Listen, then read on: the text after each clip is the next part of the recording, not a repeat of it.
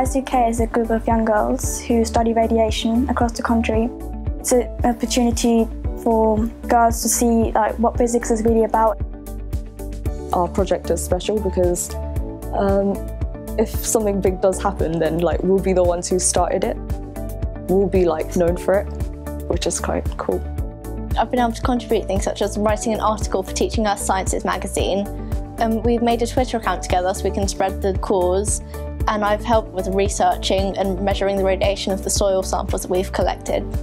I've learned presentational skills because obviously we've delivered it in front of a big audience.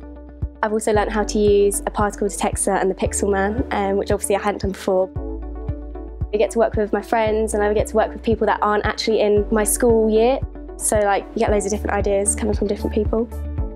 I feel girls won't choose to study physics and won't choose to join groups that study it because I feel like it's a very male-dominant subject. They'll just feel like, oh no, it's not really a girls' project, but it is. It's not just cars and engineers and everything, it's a lot more than that. People see physics as a man's thing, but then it doesn't really define who you are or what kind of gender is. You feel like you're embarrassed because you're going to be the only girl choosing physics, but then you realise there are other people who are interested in similar fields.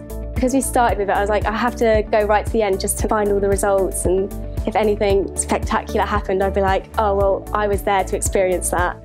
It is difficult, but you can have a lot of fun with it as well. So even though you have a challenge, you'll still enjoy it, so it won't be as hard.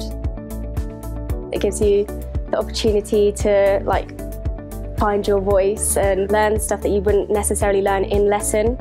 It gives you experience for your future, so when you go into an interview you'd be able to speak more confidently because you've spoken to other people who are older than you who's presented more complicated things, but you still can be confident around them.